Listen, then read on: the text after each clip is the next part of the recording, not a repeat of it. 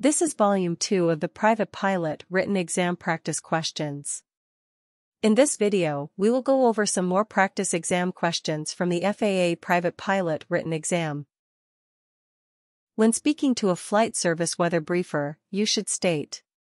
According to FAA.gov, when requesting a pilot briefing, a pilot should identify themselves as a pilot and provide the following information. As you can see from the chart, the first step is to state whether the flight is VFR or IFR, so the correct answer is C. Why is frost considered hazardous to flight?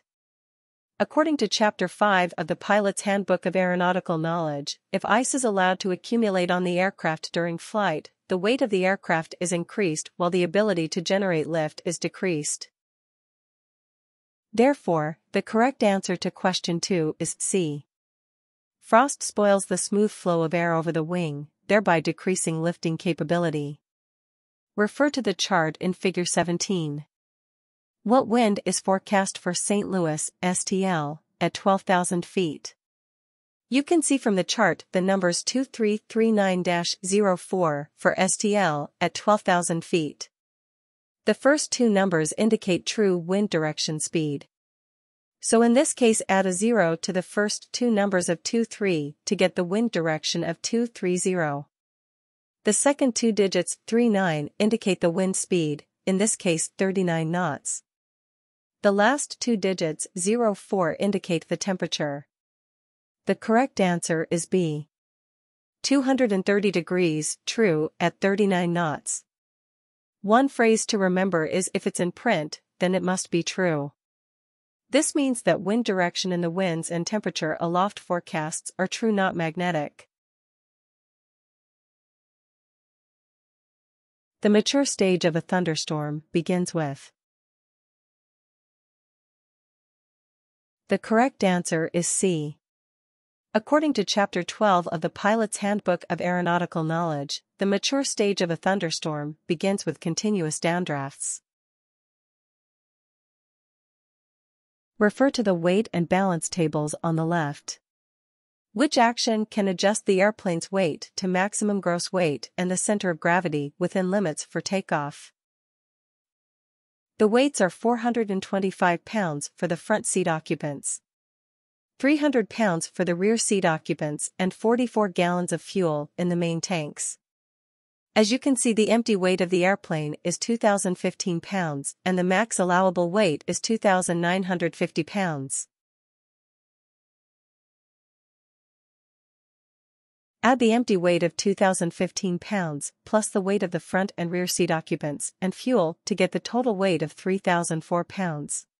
As illustrated, the aircraft is 54 pounds over the max allowable weight of 2,950 pounds. 9 gallons of fuel would need to be drained from the aircraft since a gallon of fuel weighs 6 pounds. Divide 54 by 6 to get the correct answer of 9 gallons of fuel. Therefore, the correct answer is B. More information about weight and balance can be found in Chapter 10 of the Pilot's Handbook of Aeronautical Knowledge. What action should a pilot take when operating under VFR in a military operations area? According to the Aeronautical Information Manual, pilots should exercise extreme caution when flying VFR in a military operations area when military activity is being conducted. The correct answer is C. Unless otherwise authorized, if flying a transponder-equipped aircraft, a pilot should squawk which VFR code? Pilots should squawk code 1200 when flying VFR. Squawk 7500 should be used during a hijacking. Squawk 7600 should be used during a communications failure, and Squawk 7700 should be used for an in-flight emergency. See Chapter 4 of the Aeronautical Information Manual for more information on ATC procedures, and Chapter 6 of the Aeronautical Information Manual for emergency procedures. What is one purpose of wing flaps? Flaps are designed to both increase lift and induce drag. The increase in induced drag produced by flaps enable pilots to make steeper approaches to a landing without increasing the airspeed. The correct answer is A. With regard to carburetor ice, float-type carburetor systems in comparison to fuel injection systems are generally considered to be. According to the Pilot's Handbook of Aeronautical Knowledge, float-type carburetor systems are more susceptible to icing. The correct answer is A. What does the red line on an airspeed indicator represent? The red line on an airspeed indicator represents the VNE speed, also known as the never exceed speed. Notice the chart on the right with the red line. This is the VNE never exceed speed. The correct answer is C.